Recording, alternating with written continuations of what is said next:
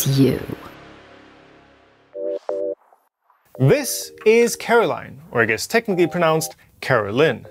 The end goal with this is to create a low-cost robot arm that I can eventually use to swing my camera around here in the studio. This smaller and, slightly decorated version is one of the many milestones on the way there. It's also been a great chance for me to experiment for solving, many of the problems that come up.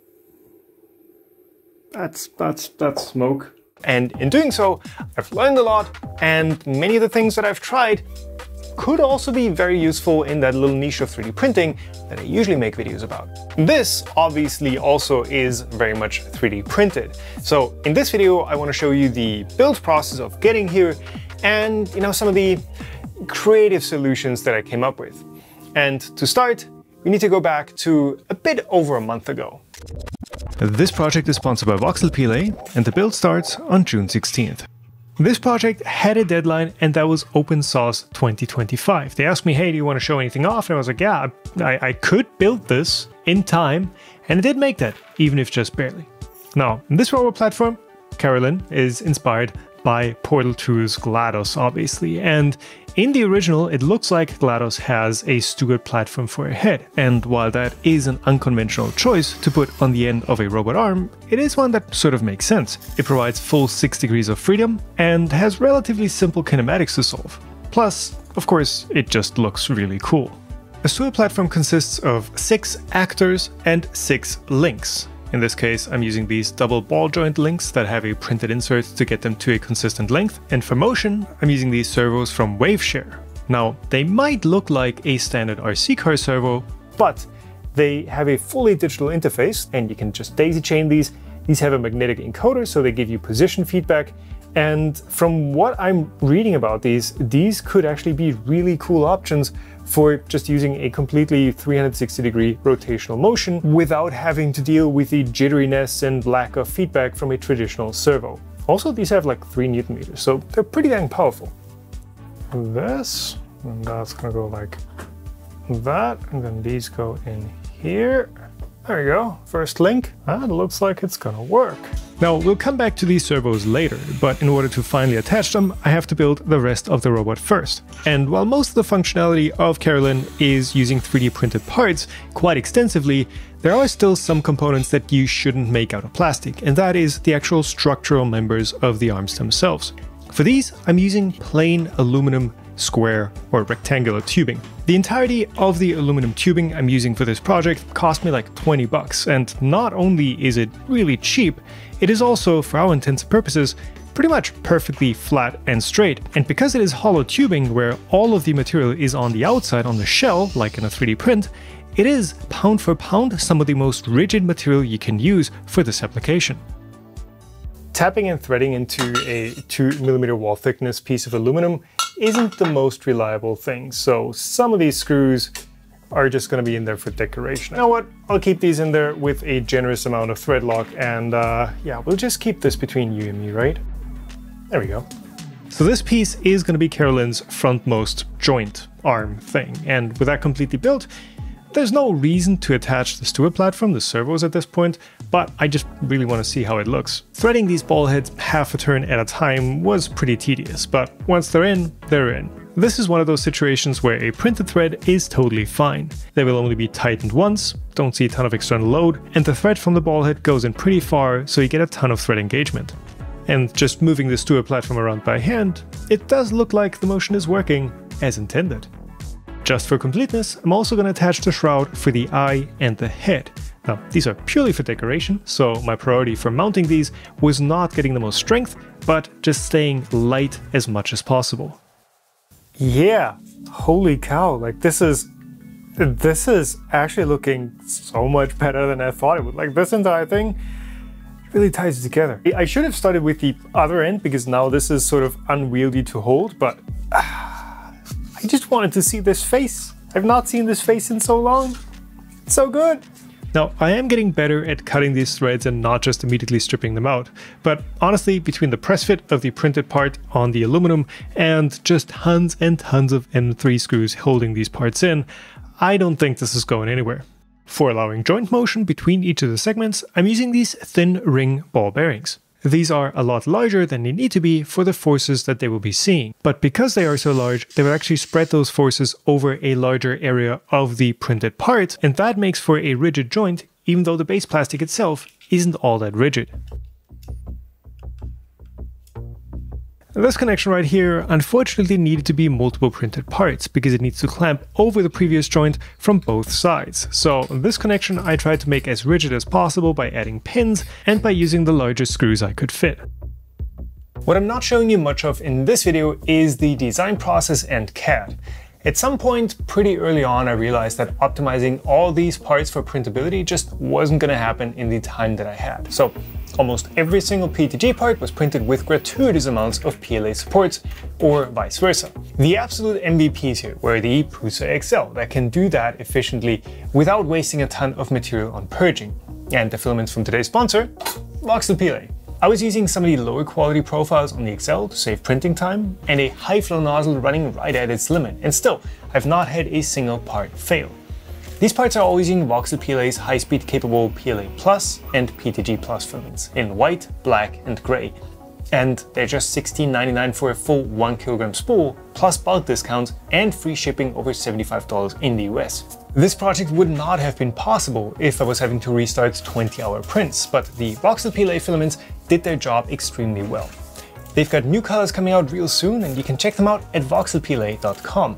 I think I'll be using a lot more of the dual material supports in the future. Getting that design freedom and then just peeling off the supports is just so liberating when you're used to being constrained to really strict overhang and bridging limits. What I really like about this robot arm is that the first and second joints are pretty much identical. They use the same design, the same printed parts, they are assembled the exact same way. The only thing that changes is that they are flipped 180 degrees relative to each other because they move in opposite directions. That makes the entire thing cheaper to source and easier to build. And at this point, I could use all the help I could get. Today is July 3rd. In less than a week, I'll be on a plane to California, so I need to get this built before then. And at this point, I need some parts from this old robot to make this new one function, so I'm gonna need to tear this apart. I still need to do like inverse kinematics and software, and this head is a bit more complex than I thought it was gonna be. I'm a bit stressed out right now. The part I need the most right now is the base bearing, and this is a crucial part in any ARM-style robot. Every other part of the robot rests on this bearing, so not only does it see the highest forces, because when the arm is fully extended, there is a huge lever pulling on this bearing, but that lever also means that any slight amount of slop that we see here will make the head itself less rigid too. So I built my own. I turned what is essentially an outer bearing race from a scrap piece of aluminum, and then printed two bearing halves for the inner race that I could pre-tension against each other, essentially creating a zero tolerance bearing. Each of the halves has 5 standard skateboard bearings in there, and these are pinned to the printed part, and then the alignment and pre-tension can be adjusted with the screws connecting both parts and sandwiching the outer aluminum bearing race. Using 3D printed parts for everything here means that the assembly is pretty straightforward because you can just add features wherever I want, but it also means that the parts don't have the tightest tolerances. The adjustment here helps, but it does get quite finicky when you have to adjust 10 screws that are angled against each other. Eventually I did get it done, but I think for a future iteration I wouldn't use this type of bearing again. This right here is going to be the motor mount for this base axis. Motor goes here, sticks out, and there's some adjustability going on there. I thought I had all the CNC kitchen inserts, but the largest ones I have is M5, and this is designed for M6. This is one of those situations where if you know the rules, you can bend the rules. Typically, I wouldn't really want to use these riv nuts as a threaded insert. These are the only ones that kind of fit. But in this situation, because we're not seeing any forces that would pull them out, and because this flange that they have actually supports the motor mount, these are actually perfectly fine. That actually looks pretty good. But yeah, I know it's not what you came here for. You came here for a 9-axis robot arm, so let's actually get this thing moving. The base bearing is the first rotational axis, and it gets directly attached to the second rotational axis through an adapter piece that I didn't really have time to design well, so it's a bit tight. And at this point you can already see how the entire motion is going to function. Upside down, of course. The main design goal for Carolyn was avoiding the need for large and expensive joint motors. Typically you'll see those matched with complex gearboxes like a harmonic drive or a cycloid gearing, or some other type of gearing that either introduces some elasticity or backlash to the system. I didn't want none of that, so I'm building what is essentially half of a scissor lift. I think that mechanism makes so much sense here, because we are using the rigidity that we already need for the arms to not flex, but also we get a huge leverage advantage because we're not just driving each arm right at the joint. And I didn't do it for this one, because I just used components I already had at hand, but if you use something like a pre-tensioned lead screw nut or a ball screw, then you get a mechanism that has practically no backlash at all. I did make one mistake with the design though, and that is these connecting links. Yeah, they shouldn't bounce like that. The pink prototype just had straight links going from point A to B in a straight line. These have this fancy 3D curve shape because it needs to bend around certain features. I should have just given them a little more space and made them straight, but as a quick fix I just reprinted them from a carbon fiber PETG. Not stronger, but it is more rigid, and that seemed to make it usable at least.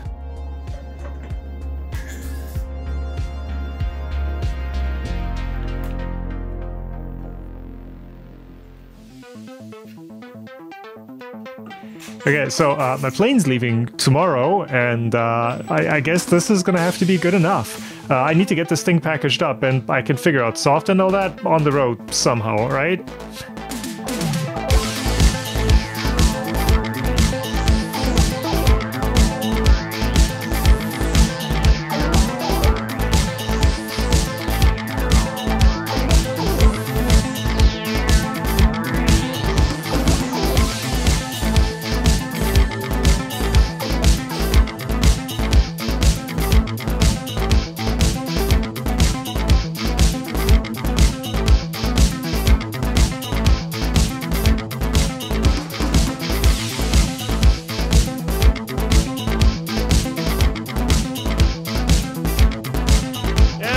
And I'm back. I'm still impressed by how well this thing fit in my suitcase with just taking the head off.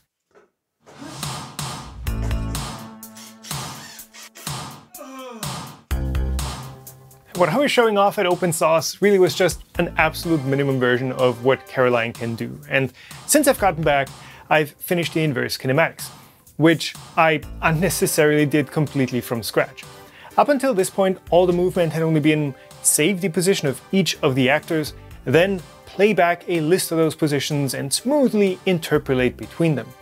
Keyframe animation, basically. To save a new keyframe, I can easily enough set these servos in the head to output 0 torque, and then I can just move them into position by hand. But for the base axes, I do have to jog those into position. And then when playing back, each axis just moves from its start position to the end position on its own accord, basically. Now with IK, I can tell it, or her, to move the head to any specific position in space, while also facing the Stewart platform towards a specific point in space. I can leave that focus point fixed and only change the head position, and we get a perfectly tracked slider move. Or if I just change the focus point, it's a basic tripod style pan and tilt with these servos doing all the work. Because I have full control over how this motion is generated with my own IK solver, how exactly these moves look and play out is completely open. For example, what I want to implement next are sort of orbit style shots, where instead of moving like a slider on a straight line, the head keeps a constant distance from the subject and simulates sort of a sphere move. I think that could look really cool. Also, right now I'm actually already using a video game style acceleration curve called Smoother Step, but I can change that to include, for example, some style of input shaping as well. How I'm currently doing this is that I'm dividing the entire move I want to do into 20 segments per second, and then streaming those segments with the appropriate acceleration and speed limits to the hardware. So the servos in the head handle that directly. Each one of them has its own sort of motion controller that you can talk to over serial. And the 3-stepper base axes, well, they think they're a 3D printer. I don't know what you expected from me. I see stepper motors, I use a 3D printed mainboard. In this case, a Do-It2 Wi-Fi, which is actually pretty useful. The RepRap firmware has a constant move time mode, where you just tell it, here's the line of G-code that I want you to run. do what you can to finish it in, let's say, 50 milliseconds. It also does move chaining, where it doesn't completely come to a full stop between each of these segments. Also, that's not how that's supposed to run. But in order for that to work, it needs to keep a certain amount of moves buffered, while the servos will start that new move right away. So as a workaround, I'm just delaying the servos by 4 segments. That's smoke. Supposedly, the Waveshare servos have overcurrent and overtemperature safeties built in, but I'm not so sure about how well they actually work. Well, I think the term we're looking for here is completely... And we're back in business. I had bought a spare just to be sure. Running on their own, they look pretty great, but with the amount of friction that they have internally and with a camera hanging off the front, they will often fall into a sort of stick-slip rhythm when you want them to move just a little more slowly. You know, there's a lot of stuff that I now know how to solve better, but honestly, I'm still really proud of what I built here. The base concept of using these scissor lift axes works really well, and it absolutely does make for a much more rigid kinematic setup than, you know, using those super high geared stepper motors right at the joints where they see the full leverage and have insane torque requirements. This does have the downside of a slightly limited useful range of motion, but any kind of robot setup has sort of a preferred motion range. Plus, this will eventually be on a track on the ceiling, so range of motion isn't going to be a huge issue anyway.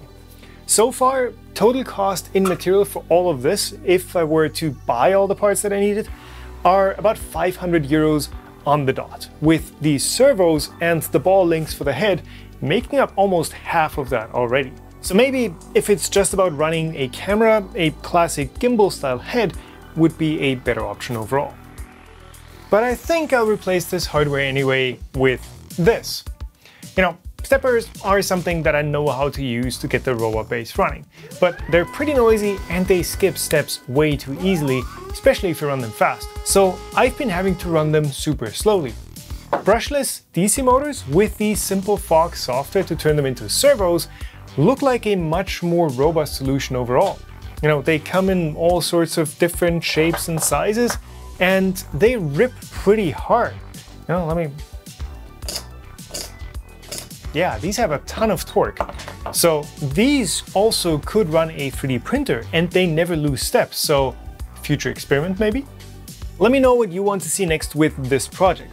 Should I try out how useful this arm would be with different kinds of heads, arms, hands, I guess, like with a gripper that can unload 3D printer beds?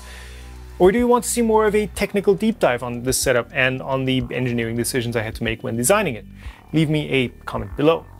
In any case, thank you for watching, keep on making, and I'll see you in the next one.